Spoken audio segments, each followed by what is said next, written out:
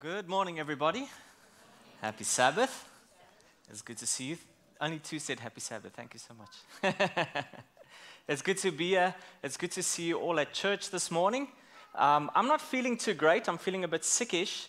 I have a pain which the doctors can't figure out. But luckily, as you know, Joel is here. So I said to him he needs to be ready at a drop of a hat. He said he'll only preach if I pass out. So if you see me passing out, don't stress. Dr. Nick is here. We have a few nurses. I'll fall down. They'll take me away. Joel will come up. And the good thing is that I'm preaching a new series on conflict. And as pastors, we deal with conflict all the time. So he says he's got a lot of stories. So you're in good hands. It's good to be here. I see a lot of visitors here. Welcome to Kingscliff Church. My name is Pastor Quintin. I'm one of the pastors on staff here. I know some have come for the Kingscliff Try. And I know some of our members, Alex, is doing the Try tomorrow. Let's pray for them. It's good to be here. Did everybody have a good week? Yeah? I went to Sydney with my wife for a few days, and man, it is just so good to enjoy still this good weather. Coming back, we realized how nice and warm it is here compared to Sydney. Coming back, we were like, oh man, we had to just shed our jackets and everything. It's so great to live on this side of Australia. So we're going to start a new series or sermon collection for the next few weeks on church and culture and conflict and how to deal with some of these things. As church members, we always, and not just church members, as human beings, I think there's always this idea that conflict needs to be addressed, and that's true, but how we address it is the question. And that's kind of one of the things that we will look at. But before we start, let's just maybe close our eyes for another prayer. Gracious Father, we come to you and we pray, Lord, that you'll be with us now. Lord, as we saw in that video, Lord, it's not over until it's over. And for many of us, Lord, there might be portions in our lives or conflicts with people that we think this is over, this relationship is over, or this thing is just, it's done and dusted. But Lord, we know that we have to go and forgive and live the kingdom values out, Lord, that might be different than this world. We might be able to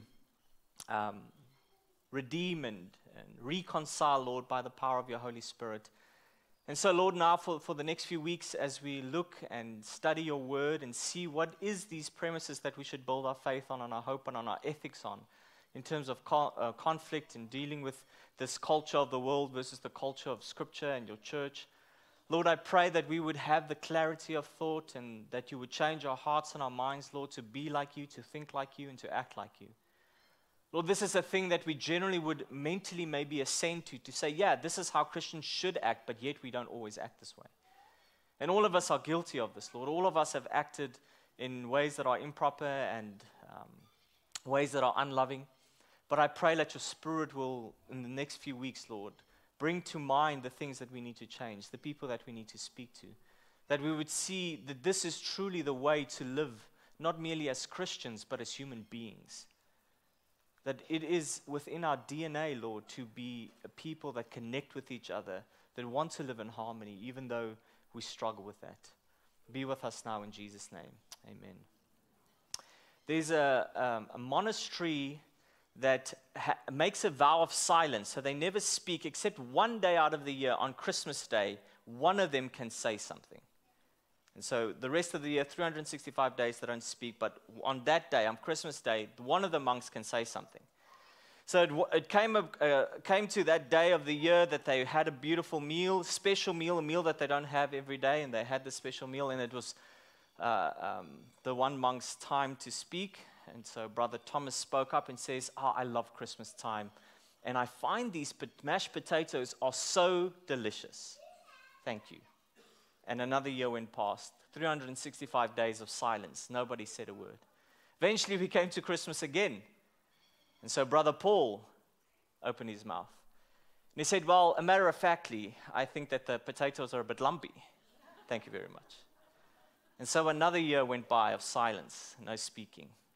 Eventually, the next Christmas came, and they had the same potatoes. And eventually, Brother Matthew opened his mouth and said, guys, I cannot take this bickering anymore. Please stop. Now, whether you're in the church or whether you're not in the church, whether you're a Christian, whether you're not a Christian, whether you're from wherever, I think it's human to know that there's going to be conflict, right? There's a verse in the Bible that says, where two or three are gathered, there I will be. That verse, I think, could also say, where two or three are gathered, there will be conflict. Right? Whether it's in the family, whether it's in the marketplace, whether it's at work, whether it's in your personal life, conflict will be there. The question for Christians is, how do we deal with that conflict? As Christians, we are called to deal with conflict differently because of the way that Christ has redeemed us and the way that He calls us. There's a vision that He has about how Christians should conduct themselves in this world when it comes to conflict.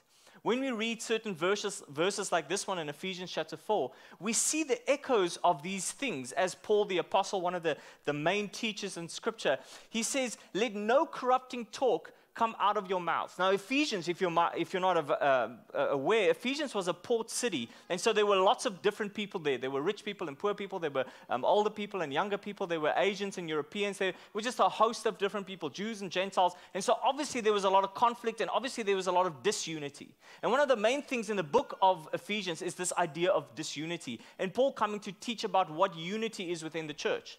And so he addresses this, and he says, let no corrupting talk come out of your mouth. What do you think was happening in the church in Ephesus? People were talking badly about each other.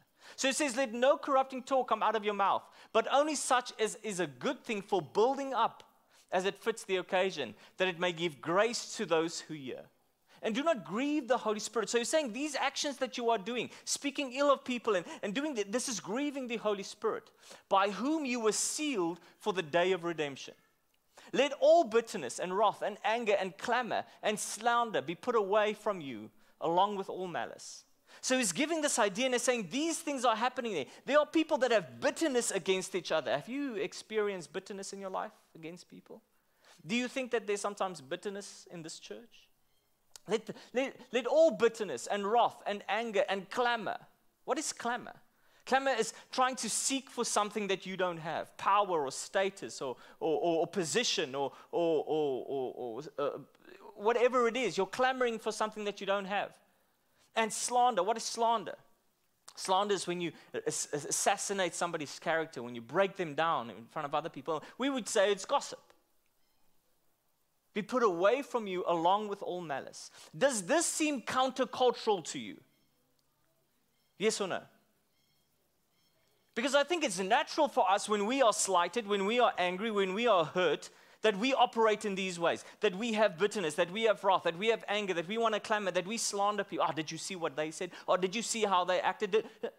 This is the general way that we as human beings act. And Paul says, no, but as Christians, you should act differently than the way that you naturally act.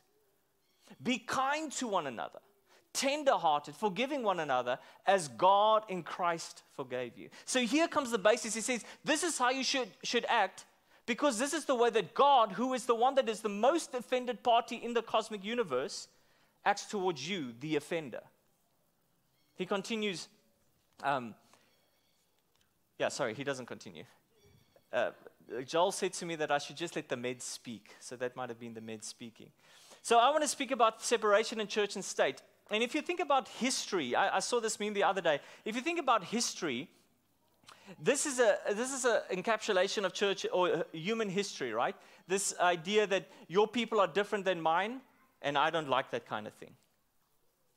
Right? The people in Ephesus were saying, man, people are different here, and I don't like that. The Europeans were saying, I don't really like these Asian people that are coming into the church. The Gentiles were saying, I don't like the way the Jews are doing these things, right? The rich people were saying, hey, I don't like it that these slaves can talk the way that they want to talk. I don't like the difference that is there.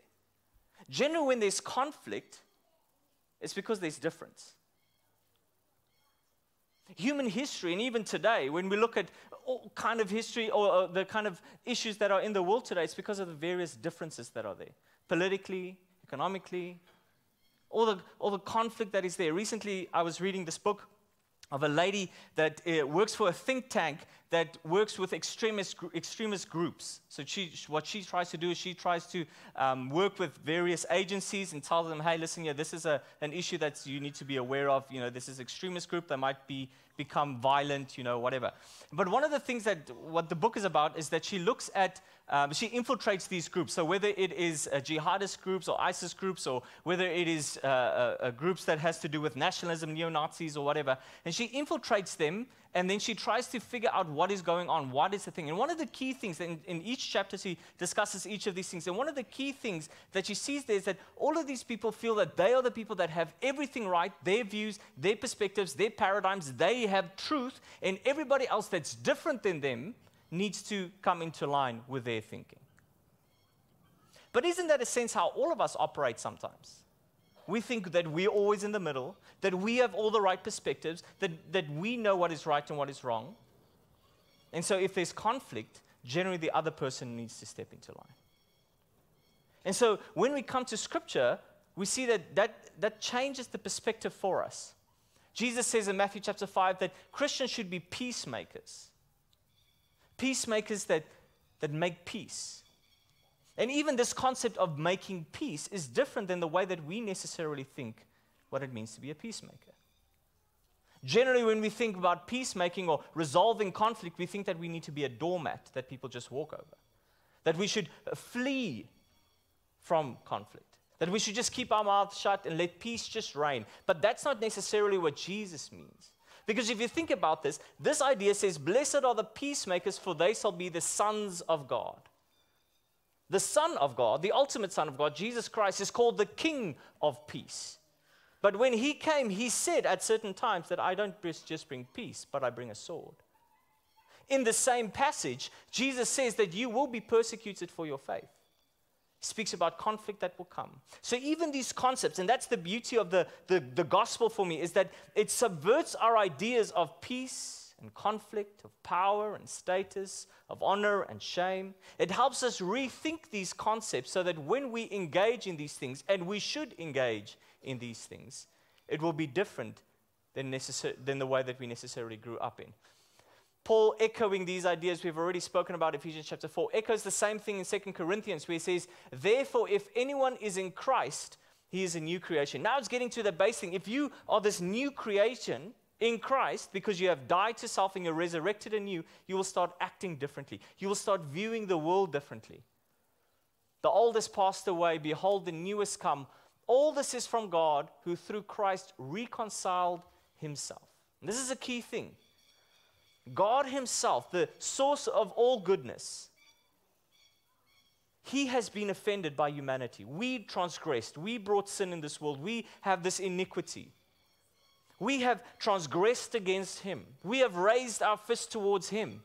We have said we don't need you anymore. And yet he took the step towards us to reconcile us.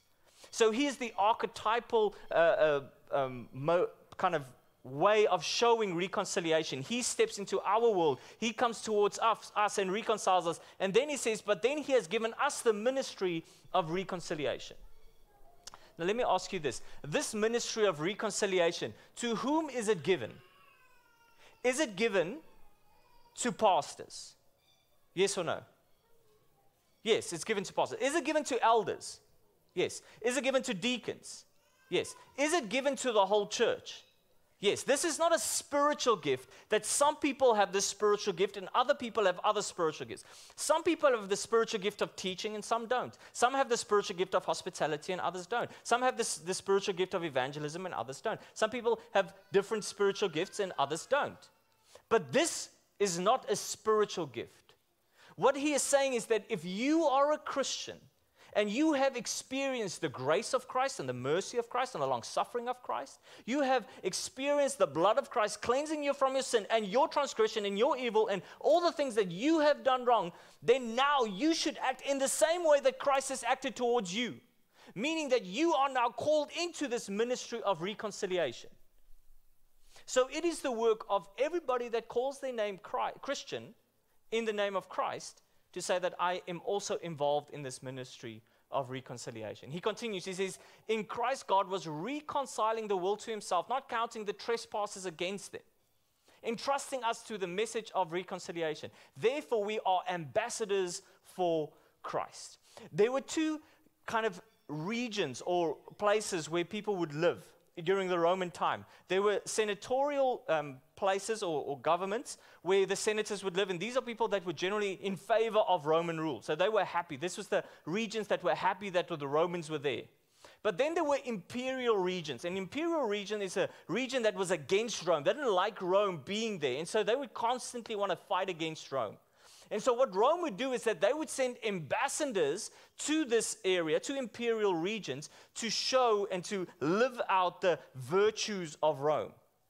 Paul, knowing that, uses the same word, ambassador, and says that you have experienced the kingdom of Jesus Christ in your life when he came and redeemed you from your sin. You have experienced grace that you have not merited. You have certain things that you have because God is favorable to you, not because you're good, but because he's good. And now that you've experienced this grace and this mercy, you are now called to, as an ambassador, to go into the world that is not an imperial kingdom, not a kingdom that is for him. It's like the imperial regions that are against him. You go into those places and you show the love of Christ. In other words, the vision that Jesus has of the church is that the church should be an alternative community. That the world looks at the church and says, man, how is it that those people that are so different in every other way, just like us, operate different than us in the way that they sort out their conflict, the way that they deal with their issues, the way that they work out their dramas. Now, question. Do you think that that is a reality in our world?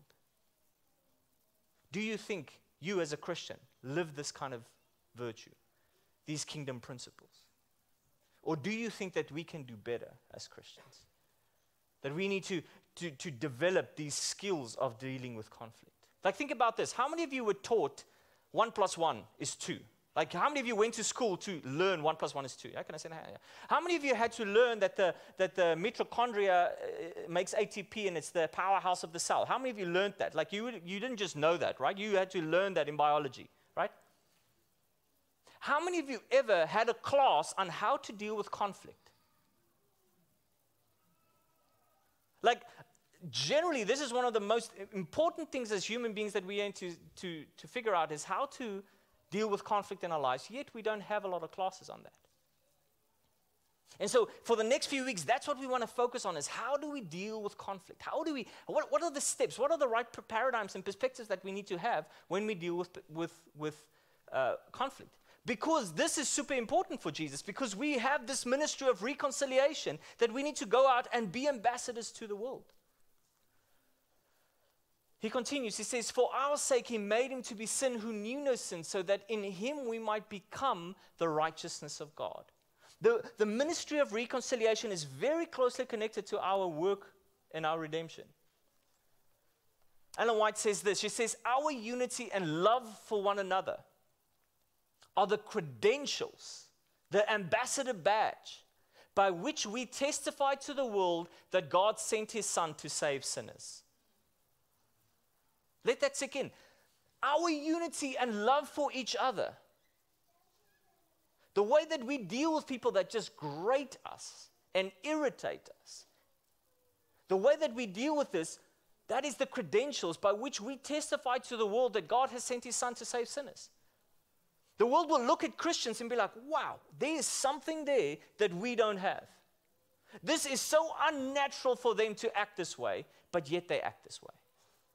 There must be some power at work within them. They have experienced something that I am seeking, that I am longing for. There's something that I need in my life, the grace of Jesus, that is in their lives, that makes them operate in a way that is out of this world. The ministry of reconciliation. Jesus says this in John chapter 13, verse 35. By this all people will know that you are my disciples, by the way that you know the 28 fundamental beliefs. By the way that you cook your vegan beans. No, the way that people will know that you are my disciples is on which day you worship. By how well you know the 10 Commandments. Now those things are important. I'm not saying those things are not important. But you can know and not know. This is how they know. The way that you love one another. The way that 1 Corinthians 13 is exemplified by your hands towards each other. The ministry of reconciliation. Miroslav Volf speaks about the way that the world operates. Now, the way that the world operates, if I had to ask you the way that the world operates, what would be that? If you're in a conflict situation in a worldly way or in a way that humanity generally operates, what would we use the word for that? Right? We would say, they did this, I'm going to do this. Like, I'll get them back. They'll know who they're up against. Oh, they won't speak to me about that. Like, we call that revenge. We speak about getting back at them, right? An eye for an eye. He speaks about this idea, revenge. Now, Miroslav Volf is a Croatian theologian, and he knows war. He knows about a civil war and war that has happened. So he writes this. He's in his book, Exclusion and Embrace. He says, revenge doesn't say an eye for an eye, even though that's what they would say sometimes, but that's not what it means. Revenge doesn't say eye for an eye. What he's saying here is that we say an eye for an eye, but what revenge actually says is a lot more than that. It always escalates. Revenge doesn't say an eye for an eye. It says, you take my eye, I'll blow your brains out, right? It doesn't say an insult for an insult. It says, you cross me once, and you cross me twice, I'll destroy your character and your career. Do we see that today? Cancel culture? It doesn't say you organize an act of terror and we'll punish you. No. It says you organize an act of terror and we will use an overwhelming military force of a superpower to recast the political landscape of an entire region from which you came. Long sentence, but true, isn't it? Do you think that there's a vast difference by the way that Jesus tells us to operate and the way that the world operates? For sure. And so our work for the next few weeks, as I said, will be to really flesh that out. What does that mean? Not just theologically, so that we can say, now I know a bit more on what the Bible says about conflict, but so that we can actually deal with conflict in a way that would honor Christ in our lives. So what we're going to do, is we're going to go and try and understand conflict today. Today will be just an introductory kind of platform. We'll just kind of lay the ground for understanding conflict. And what we'll talk about is what is conflict, what causes conflict, and how should Christians respond to conflict. Just those three things. And then for the next few weeks, we'll kind of flesh a bit more of this out. So the first question is, what is conflict? To understand something, we have to understand the definitions. What is conflict really? Right? So conflict is the difference in opinion or purpose that frustrates or disagrees with someone's goals or desires. So it means that there are two people that have a goal, it might be the same goal, but the way that they think that they should get there doesn't work out. Or they have different goals and it's just at odds with each other, right? Now conflict is not a bad thing. Conflict isn't a bad thing. It's the way that you deal with the conflict, right? Sometimes you come up to very good conflict. For instance, this week my wife and I went away for a few days. And, we had conflict about where we should eat. The one night she said to me, I want to have Indian. I said, I don't like Indian because I don't like spicy food. So we were in conflict. What are we going to have, pasta or Indian? Right? But then I thought, let me go with the Indian. And I was glad that I went with the Indian, right? But we had a little bit of a conflict. Where should we go, right? Now, sometimes it's something small and petty, like where should we go to a restaurant? And sometimes it's big things, right? So the issue is not necessarily the conflict, it's the way that we deal with the conflict. Like conflict is also a situation in which two or more human beings desire goals in which they perceive are being attainable by one or the other, but not by both. And that's the reason why conflict comes up. It's not like, okay, your plan works and my plan works. No, it's like, we need to get here, or I want to get here, and whatever you do is going to curtail what I want to do. It's not going to get me to my goal, and I know that my goal is attainable. Right? And so conflict can be many things. Conflict also occurs in the church. Larry McSwain and William Treadwell says this: conflict occurs most often in the congregations in which there is a deep commitment to the church. Sometimes conflict that happens within the church is not because people are laissez-faire about the church, it's actually because they're really committed to good things. They're really committed to the church. They really feel a deep desire for God and for His church and for the mission. And so this deep desire for something meets another person that has a deep desire for something, and they clash. But let me ask you this. Should our adherence or our love or our commitment to the church be greater than our commitment to Jesus? Which one should be first? Our commitment to the church or our commitment to Jesus? To Jesus.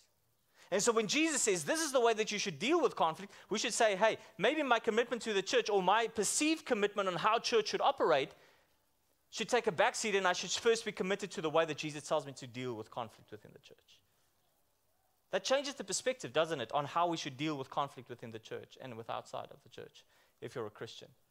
So what causes conflict? What are the reasons that we bring conflict to the fore? Now, there's various things. First one is the attitudes that we bring, right? So these are differences in feelings and perspectives, prejudice, stereotypes, or particular beliefs. So these can be various things that we have within ourselves. This is not what somebody else is doing. This is an attitude problem. This is something that I have, a perspective that I have, a prejudice that I have, right? It could be also sin that I have, right? So James says this, James chapter 4 verse 1 says, what causes quarrels and what causes fights amongst you? Is it not this, that your passions are at war within you? You desire and do not have, so you murder. You covet and cannot obtain, so you fight and quarrel. You do not have because you do not ask. So it's saying that there's this perspective. Firstly, it's the sin within us, but also this idea that we want this, but we cannot have this. So we think that we need to have this, and we can get this. And this is owed to me in a sense. We have this attitude of entitlement. You're asking, you do not receive because you ask wrongly and spend it on your passions. You adulterous people, do you not know that friendship with the world is at enmity with God? So saying this idea of thinking like the world and the passions of the world, if you have this concept, it will create certain attitudes and prejudices and thinking within your heart that will lead you to desire certain things, and that will create conflict within yourself, maybe even with God, or even amongst each other. So the first thing that we can speak about is this idea of attitudes. The next one is more substantive issues, right? So this is a difference of opinion about facts, goals, ends, or means. Right? This is a way that we can really have in conflict over legitimate things.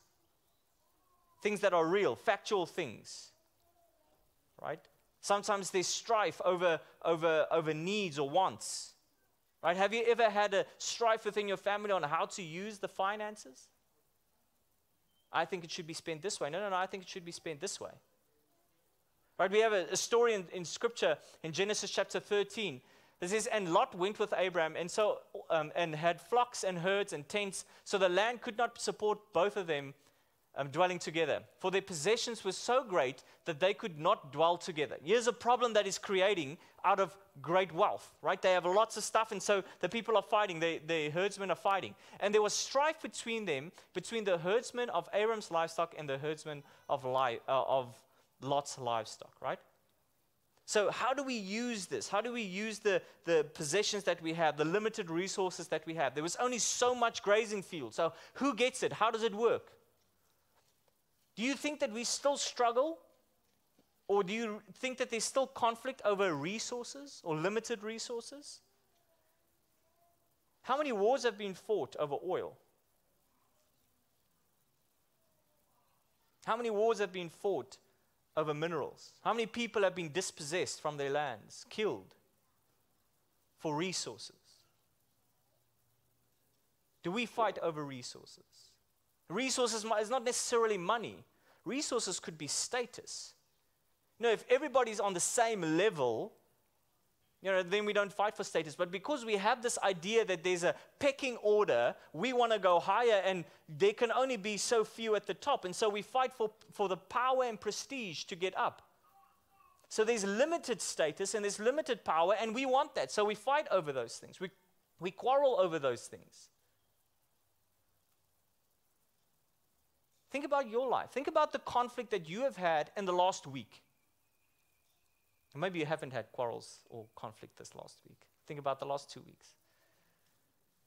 Think about the last month.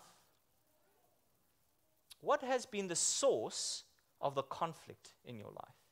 Is it an attitude thing? That you have certain perspectives and prejudices? Is it a substantive thing? An opinion that you have? A factual thing that you think this is?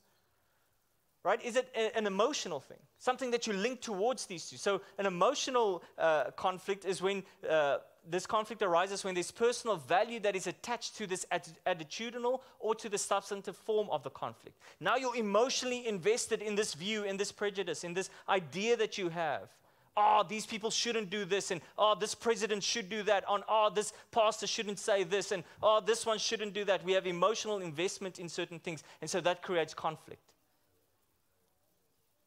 Or we think that there's certain policies or certain ideas that were made and that shouldn't be made, or we think that this should, right? We have these emotions that are driven, or we are driven by emotions. We are more driven by emotions than we are by reason. Jonathan Haidt, in his book, The Righteous Mind, speaks about this idea, or uses this analogy of a rider on an elephant.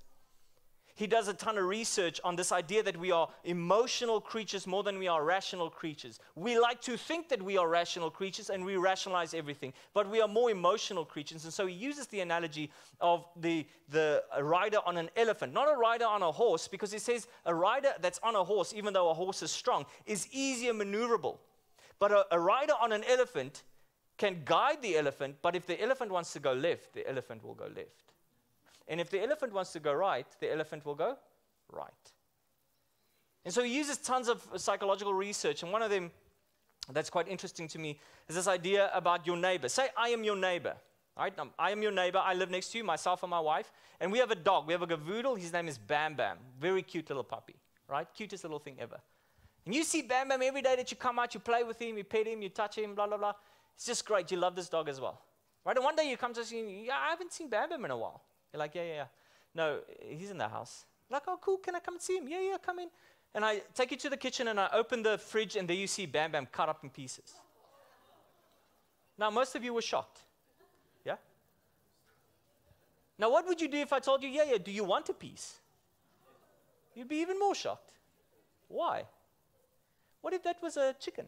Would you be shocked then? What if it was a cow? Would you be shocked then? Probably wouldn't. Right? Because we are socialized to think, yeah, you can kill a chicken and you can kill because this is animals that you can eat. But a dog. But what if I said to you, but I was from a region in the world that eats dogs, and there it's pretty normal, and you are from that region as well? Would that be an issue then? Do you see how social culturalization and how that plays into our worldview? Now, just for the record, I think it's terrible, right? But his point is this. He says that and he's asked this question to thousands of people, and he says every time that he speaks to it in Western cultures, there's an aversion, right? There's this disgust. And then he asks them, why are you disgusted? Why do you feel this way? And then they start to rationalize. They don't know why they're disgusted necessarily. They feel disgust, and then they start rationalizing it. Many of the times that we operate out of emotion, and then we rationalize and justify. You know, I heard a thing this week that says rationalization is when you tell rational lies. Right? So we try to rationalize certain things. And he says that we are this rider on the elephant, and we need to conduct ourselves to learn how to steer the elephant. Have you ever felt a certain emotion and you don't know why you're feeling it? Maybe something happened, you feel intense anger, and you don't want to always feel this anger. I know a person that for many years had very, very extreme outbursts of rage. And this individual was a good Christian that would cry and weep and say, I don't want to feel this way. I don't know why this happens, but it happens. And then they act in certain ways. And for years they prayed about it and struggled with this. We are emotive creatures. And now we attach it to these attitudes and these other ideas. And so generally conflict will happen. Conflict will arise with people that differ with us. The next one is communication. So not only now do we have these attitudes that we bring to the situation, not only do we have these facts and ideas that we bring to the situation and these emotions that kind of charge them up, but now the way that we communicate these things kind of just messes it up as well. Because as human beings, we communicate through the words that we use and the tone and all of these things, and that is interpreted. All of us interpret stuff. And we all interpret stuff from our perspective. So maybe you grew up in a house where a certain tone or a certain body language or a certain thing was said in a specific way, and that elicits certain responses within you. And so now this person uses this without even knowing this, and they speak in a specific way or talk in a specific way or use a specific word that has nothing to do with the situation, but it triggers you. And so that creates conflict. Have you experienced this? man, we are all a mixed bag of people that struggle with various things that's under the surface. And so conflict arises when all of these things come together. So how should we respond to conflict? Because conflict will be there. We all have prejudices. We all have paradigms. We all have ideas about stuff. We all believe certain things. We all have certain facts and values within our systems that we're like, this is how things should be done, right? We all have emotions that's connected to all of these things. All of us are emotive creatures. All of us have views of certain things. And we all communicate and are communicated. We all interpret. So we all will go through a period of time where we will struggle with conflict. How should we deal with conflict? Now, I want to go through the conflict process, how conflict works and the process of conflict. So there's these 5 lines of the way that conflict works. First, there's assumptions, then it moves to context, events, engagement, and conclusion. So the assumptions is all the assumptions that we bring to the situation. That can be our past experiences. Right? This might be a situation that's not even closely connected to what's really happening, but the past experiences add to the situation, right? So there could be past experiences, whatever they are. Folklore, the way that you grew up and stories that were told to you, like this is the way that things are done. Now, I grew up in South Africa, with pretty conservative family, Seventh-day Adventists, grew up, right? White South Africans grew up there, Afrikaans speaking, right? And the first time that I went overseas, I was like, man, these people are weird. Like, that's not the way you do things. Right? And then I went to another country and I'm like, man, these people are even weirder. Like, that's not the right way to do things. Like, you don't put toilet paper that way. Turn it around. Who puts pineapple on pizza? Come on, that's not, right? We have all these ideas that we would be willing to die for. Because that's the way we grew up and that's the way you do things. And so you start growing, and you start learning, and you start connecting. You start to realize, well, but not everything that is different is bad. And sometimes this is the way that we do things, but that's not the way that necessarily needs to be done. Or there's certain stories that were told to you that isn't necessarily the right way. Dr. Nick made a comment last night at our marriage enrichment program where we were speaking, Pastor Peter was speaking about power structures, and we were speaking about this concept, or we're speaking about a video that was showed. And a very powerful point there that was made is that previous generations, the way that males viewed true masculinity is being deconstructed today. And there's good sides and bad sides to this as well. But that's a good example of folklore. Stories that are told to us. If you want to be a real man, this is what you do. If you want to be a real woman, this is what you do. Right? And sometimes we have to deconstruct those ideas. Right? And folklore is it not necessarily just cultural things. It could be theological things as well. The other one is authority figures. Right? We assume certain things because authority figures said this to us, and so we just believe it. Oh, Pastor so-and-so said it. Oh, the president said this. Oh, the health minister said this. Or we have our authority figures that we just bend to and say, oh, we're just going to follow this person. Our worldview, what we bring to it, how we view this world. Right? The feelings that we bring. This is assumptions as well. Cultural paradigms, theological presuppositions. All of these things, this mixed bag is within you, and these are the kind of assumptions that you have when you bring something to a situation. Then we get to the actual context. Now, the context is kind of what is happening there. So there's firstly the prior experiences of those in the conflict. So it depends on the people that's in the conflict, right? So if it's you and your wife, or you and your husband, or you and your mom and your dad, or your cousin, or the person that's doing the checkout at the counter, whatever it is, it depends. Like if it's just somebody that you don't know, you'll probably be like, oh, it's Kai. Like this is small context, thin story. But it could be your wife that you've had dramas with for the last 30 years, and you're like, man, there's a lot under this hill, right? The second one is the quality of human relationships between them. So maybe everything is good and everything is good, so small little things can stay small little things. Have you ever realized that sometimes big blow-ups happen because of small little things?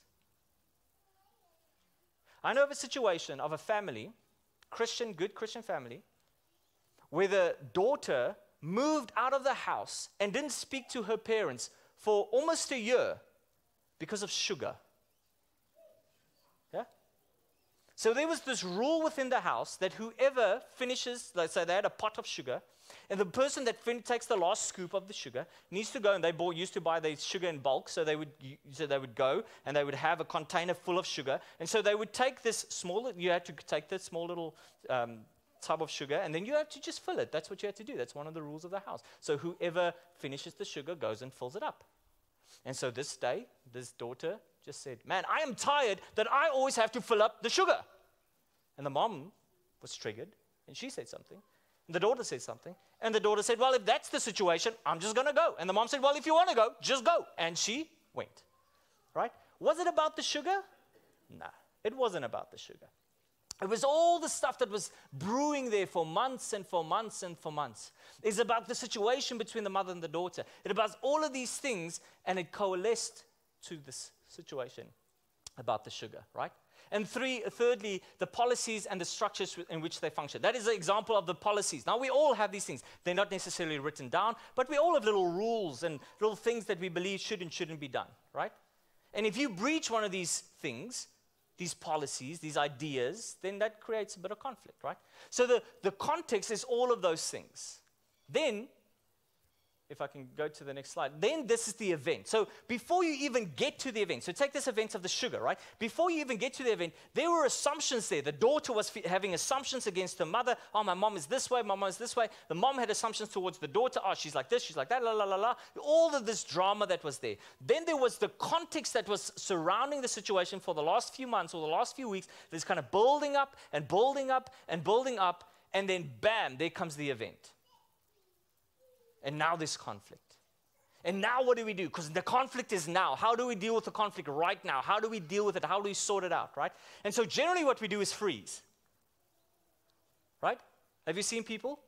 Like, now, you either freeze, we know this, or you flight, right? You flee, you go away, or you fight. But all of it starts with a freeze. Have you seen that? Where something happens and everybody's like, first they're like, okay, how fast can I get out of this? Like, how fast can I run? Where can I hide? Or, if you're a fighter, you'd be like, I'm going to give you 2 seconds to say that again before I punch your teeth out. Right? There's always this moment of freezing, and you're like, say what? And then you are either one of these. Either you're a person that likes to flee, you like to hide, you like to get away from the conflict, or you're a person that says, okay, let me put my coat down because this is rumble in the jungle right now. Right? And you know which person you are. And if you're married, you're probably married to the opposite. Right? But there is a fourth way that we should deal with conflict as Christians, and that is freedom. You see, flight is out. Let's get out of this. We don't want to deal with this. Let's move away. Fight is okay, let's center on this situation. We're going to sort it out now. And freedom is this idea where we are freed from just this emotional pull and say, but there's a new creature within me. There's a new power that is driving me. It is not merely my passions. Now, we are not people that are devoid of passions. Passions will always be there. Emotions will always be there. But that's the power of the Holy Spirit, is that He moves within us, that He changes us. A few weeks ago, Boris preached a phenomenal sermon on slavery, the free slave, right? And he quoted this verse. Galatians chapter 5, verse 1. He says, for it is for freedom that Christ has set you free. It is for freedom that you have been set free. Christ had come to reconcile you and make you free. We have a master now, Jesus, but we are free now because we are not under the bondage or the slavery of sin anymore, that we are just moved by our passions, and we are just, okay, this is how I should react now. No. Jesus gives us another way to react to conflict. Stand firm then, and do not let yourselves be burdened again by a yoke of slavery. Think about this. If you go back to this idea of flight and fight, this always brings bondage, right? It always brings burdens. It always brings baggage. Oh, you never want to talk about this. Oh, you always want to fight. Right? It brings all of this. But freedom in Christ helps us to break those shackles, to move on, to let go, to forgive. And don't we all need that? Don't we all have baggage that we just need to let go? That we can just say, it's okay. It's forgiven. I've moved on. By the grace of Christ, I have found healing. Because that's at the heart of it. Dealing with conflict brings so much pain and heartache and issues. So let's look at this. Let's look at this idea of freedom. So I want to speak about the slippery slope between flight and fight, and then this idea of freedom that Jesus brings. The first one is the analogy that I want to use is this idea of a turtle. If you're a person that likes to flee, you're generally a turtle, right? You want to just pull back into your shell, hope that everything goes away. Or you can use this idea of an ostrich, like just put your head in the ground, right? So there's the flight one, and it starts off with denial. You're like, oh, nothing's wrong, nothing's wrong, nothing's wrong. Let's not talk about it. It's okay, let's forgive, let's just move on, right? You want to deny that there's a situation. You want to deny that there's a problem. The next one is flight. You just want to get out of the situation. You want to get out of the relationship. You want to get out of maybe it's an immediate situation that you need to get out, but you just want to flee. The most extreme version of flight is probably suicide, where the conflict internally or externally in your life is just so much that you're like, man, I just want to flee out of life. That's the ultimate, right? Now, this is natural for all of us. This is natural for all of us to some degree to be either a turtle that you want to flee from conflict, you do conflict avoidance, you don't like conflict, right? Or the other one is that you're a skunk, right? A skunk just comes and just stinks up the place, right? So a skunk, what they do is they first want to litigate. They want to fight. They want to get into this, right? They want to make sure that their voice is heard and nobody will go against them. What is litigation? Litigation is fighting against another person, right? Adversarial. Litigation is always adversarial. And what is the first thing that a lawyer would say to you when you enter into litigation? What do you say? Don't talk. Don't talk to them. Don't talk. I will do the talking. You don't talk to them. Don't engage in conversation. That's the opposite of what Jesus tells us. Now, I want to say this. There are certain times where flight is important. Like, I'm not completely dismissing the idea that flight is completely wrong. There are certain things that you have to flee. For instance, there's a story in the Bible where Joseph is in a situation with Potiphar's wife. What does he do there? He flees. Is that a good thing or a bad thing? That's a good thing, right? There are other situations where litigation is maybe a thing that we should follow, right? Now, Paul says in 1 Corinthians chapter 6 that we should not sue each other as Christians, right? And we'll speak about that later. But the idea that we should also just roll over is not what this passage is about. I'm just kind of speaking in broad terms here. But we should not have this kind of accusatory frame set. The other one is assault. We just want to, roll up your shirt and get the gloves out, right? You want to get violent. But the thing about violence is that it doesn't necessarily have to be physically violent. The word violent means to violate.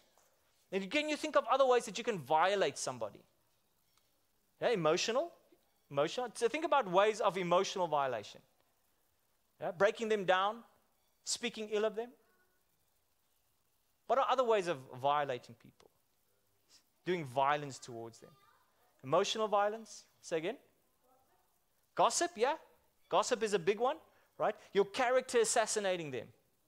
Slandering them. Interestingly enough, if you go to Ezekiel chapter 28, which gives the modus operandi of the devil, of how he operates, the thing that really got him on the track there was to slander, to character assassinate Christ. At the heart of the great controversy is this idea that God is not good. That God is not good towards you, that God is not good towards this world, that God doesn't like you, that God hates you, that God is angry with you, that God is this vengeful God. Where does this idea come from? From the slander of the devil. Right? The word devil, diablos, means to throw mud, the mudslinger. The word Satan, hasatan, the Satan in the Hebrew, means the one that accuses. Interesting, isn't it? How these things are connected to this idea of fighting and violence, right? So assault can be a thing. Spiritual, can there be spiritual assault? Where we use certain things in our way of political maneuvering and slandering and all of these to get political or spiritual things? Yeah, we can use assault in various ways. It doesn't necessarily have to be physical. And then the next one is homicide or murder, right? That's the extreme of fighting. But Jesus tells us to go to the middle one, to freedom. And we'll delve into this more and more in the next few weeks. I'm just kind of giving a brief overlook. So the first one here in freedom is this idea that we should overlook a situation. Maybe it's so small that you're like, hey, I'm not going to be offended by this. Yeah, it's okay. Let's overlook this, right? Proverbs says this. Proverbs says in Proverbs 19, verse 11, good sense makes one slow to anger. Some translations say wisdom. Wisdom makes one slow to anger, and it is his glory to overlook an offense. So that's okay. Like, this is something small. no harm, no foul. Sometimes it's okay to overlook a situation, right? Then if that doesn't work, maybe there's some reason for discussion. Right? The Bible says in Matthew chapter 18 that if there's a situation, go and speak to your brother. Go talk to him. Now, I want you to see the escalation here in Numbers. Firstly, it speaks about overlooking. That is just what you can do. That doesn't involve anybody. That's just you, where you say, it's okay.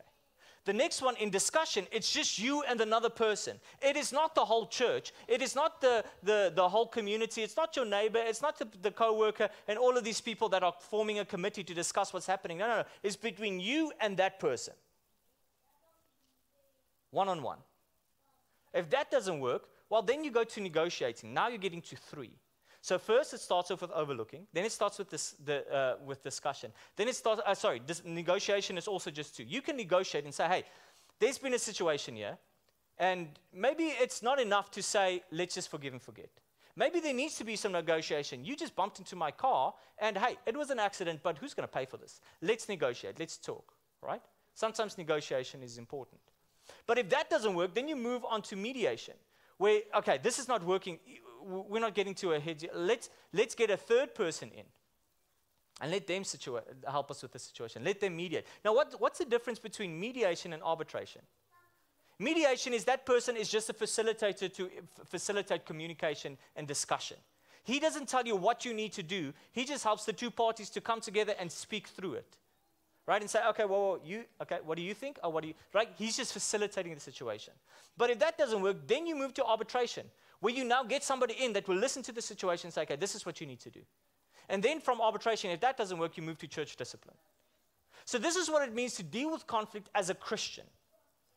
You start off. Now, I want to ask you a question. When you look at this, do you think that you deal with conflict this way? That you say, oh, is this something that I can overlook? Okay, this is something small, insignificant. Or do you say, okay, yeah, there's definitely something that needs to be discussed. And do you go to that person? And do you talk to them one-on-one? And do you start negotiating with them and say, how can we deal with this? And if that doesn't work, do you escalate it further? Or do you first go to this person and that person and that person and this person and, kind of get your buddies on your side and make them to get their buddies on their side, and now there's a rift and now there's an issue and this person says this person about this person, and it's just chaos. And the scripture says that's not the way that we should deal with conflict. Because as Christians, there's a different ethos that we are called to. Now, the key thing of all of this is that I hope we start seeing that conflict resolution starts with us. Realizing that we have baggage that we bring to the situation. We have paradigms and prejudices, and we have emotions, and we have thoughts, and all of these things that might not be correct. That we have to say to ourselves, hey, am I in check first? The first thing about Christian conflict resolution is to look at myself and see maybe I am the problem. To look at myself and say, maybe I need to change. Maybe I need to understand how good God's grace is towards me before I act ungraciously towards other people. There's this idea where these 4 quadrants in the way that you should deal with it. The first one is that you have a care personality. You care for people, but this can be ruinous empathy. This is when you're an enabler. You just let it go. It's fine, it's fine, it's fine, it's fine. You enable their bad behaviors, their bad thinking.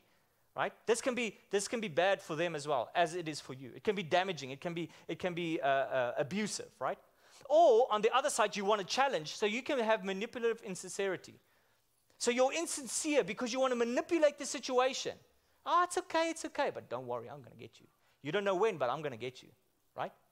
Or you can have this obnoxious aggression where you don't care what you say because you're speaking truth, right?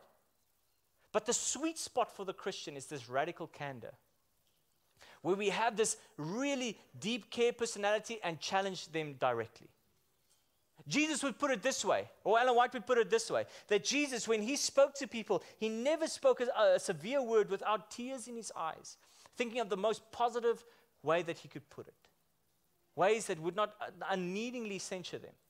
Now, did Jesus censure? Yes. Did he speak words that were hard to hear? Yes. But he didn't just speak it in a tone that was negative and bad. He always sought in ways to redeem, to reconcile, to draw.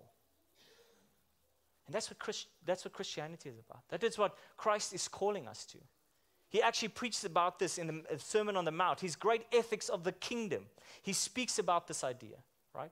He starts off with the kingdom ethics, and he speaks about the character that needs to be there. And there's a progression there in the Sermon on the Mount. He starts off with the roots of a blessed and godly life, right? He says that first off, you must be poor in spirit. Then he says that you need to mourn. If you're poor in spirit, you know that you're in need. You know that you are desperate. And then you start mourning for this because you realize that you are not as good as you think you are. You don't know as much as you think you know. That you are desperately a wicked sinner, that you need God's grace. That brings you to meekness. To realize how small you are in the universe. How dark your sin is. How wicked your actions are. That even your best thing is but like filthy rags. And then when you realize that, you will move on to the shoot of a blessed life. Where you start hungering and thirsting for righteousness. You start growing out. You start realizing, man, I need this. I don't have this in myself. I don't possess this by myself. I need this strongly by Jesus and his indwelling power through the Holy Spirit. He starts thirsting and hungering. Now, have you ever been hungry? Or have you ever been thirsty? What do you do when you're hungry or you're thirsty? Do you sit down and say, oh man, I'm so hungry. I wish I could eat someday. No, what do? You do something. You go out, you look for water, you look for food. Right? You search hungering and thirsting. Right? And as you seek God, who's the bread of life and the spring of eternal water, you go to him, you are filled. And that starts bringing fruits of a blessed life, where you'll start experiencing mercy and forgiveness. As you go to him and you experience the forgiveness and the mercy that he has towards you, you experience that and you enjoy that. Eventually you start to become pure, and as you become pure, you'll eventually have peace. Because you know how bad you were and how good God is making you. You know how his goodness is towards you. And after Jesus goes through all of this and he says that there's peace, he says, but remember, you will still be persecuted, right? There will be insults and persecution and slander. People will come after you because the way that you live in this world is different than the world will live. And people don't like this because it's different, but people will come for you. And then he says right after this, you are the salt of the earth. What is salt? Salt brings flavor, brings goodness. You are the salt of the earth, but if the salt loses its saltiness, how can it be made salty again? It is of no longer good for anything except to be thrown out and trampled underfoot. There's a warning there. Jesus says that you are the salt of the earth. You have gone through this process of character development. You have gone through this process of experiencing the justification and sanctifying power of God's grace. Now that you have give it to the world. Be the sanctifying power. Be this sweet aroma to this world. Be the salt that will just permeate the world. But people are like, man, these people are good. Man, I love being in the midst of Christians because this just gives a good space. I love this. I love the taste that it gives in my life. And then he goes on and he says, and you are like the lights of the world, and this world that is so dark that they cannot see any goodness. You are supposed to be the lights in the world. How do they see that? Not individually you necessarily, but you corporately. The way that you come together, the way that you deal with yourself. You are the lights of the world. A town that is built on a hill cannot be hidden. If you live this way, people will see. People will know. I am a Christian today because of two individuals that had a conflict with each other. Right? I was a Christian, or I was raised as Seventh-day Adventist, but I didn't really want anything to do with the church, and I was on my way out of church when a friend of mine, one of my best friends, became a missionary a few months before that, and he had went away for training and whatever. They came back for doing missionary activities in the town that I lived in. I went with him just because he was my friend, so I just went around and kind of chilled with him. And there were two girls that had conflict with each other. And I saw the way that these two girls dealt with conflict with each other. And at that moment, I was going through severe conflict with various people in my life. And I just couldn't figure out what's going on. And I saw the way that these people were dealing with each other, the way that they dealt with conflict. And I'm like, man, I want that. I want to experience that kind of grace, that kind of forgiveness. And I said, man, yeah, I want to follow this. There's something here. Then, that was the Thursday. The Saturday night, we were still sitting together, we were talking, having a good time, spending time with them. They got in a car, as missionaries. Left from Johannesburg all the way to Cape Town. The next morning at 8 o'clock, we got a phone call that they had been in an accident, and those 2 girls died. And I thought to myself, wow. And what was more impressive is to see how through that cosmic conflict, these people dealt with it. The parents weren't angry with God. They were devastated. They were hurt. They were struggling. But they had faith in God. Because they knew how God had changed their children's lives. They knew that these people were living a life that we have all been called to live like. And they too have experienced the grace and the mercy, the justification, sanctification of Christ. And so even through that conflict, they dealt with it differently. And through that whole process, I was observing the way that these Christians were dealing with stuff, with conflict in their lives, interpersonal conflict, cosmic conflict. And it was just different than what I was used to. And I was like, man, I want that. And I made a commitment then to become a Christian. People see us as Christians. And they make a decision for or against Christ by the way that we live. May we glorify Christ in everything that we do. Paul says whether you eat or whether you drink, the way that you speak to each other, the way that you deal with each other, may all and everything that you do bring honor and glory to God. Ask yourself this. The way that I deal with the conflict in my life, interpersonal, intrapersonal, external, marriage, children, friends, family, church family, is it the way that Christ would deal with it? Is it a way that shines a light in this dark world? Does it bring a flavor to this world that is sweet and delicious? Let's pray together. Gracious Father, we come to you and we say thank you, Lord, for this new way. For a way that is so foreign to us, so different than us, so unnatural to a degree, Lord, but when we are born again, Lord, we want to follow you. We want to do the right thing. And yes, Lord, we still struggle, we still mess up, we still do things and say things. And we pray, Lord, that you would forgive us and that we can extend that forgiveness to others. We pray, Lord, that we would be the kind of Christians that you have called us to be, that we would be the salt of the earth and the light of the world. These aren't just nice little sayings that we say to each other, but this is your vision of the church. This is your vision of Kingscliff Church, not as an organization, but as a people. That the people in this church will be known as people that love each other because their God loves them and they love him. May we make you proud. In Jesus' name, amen.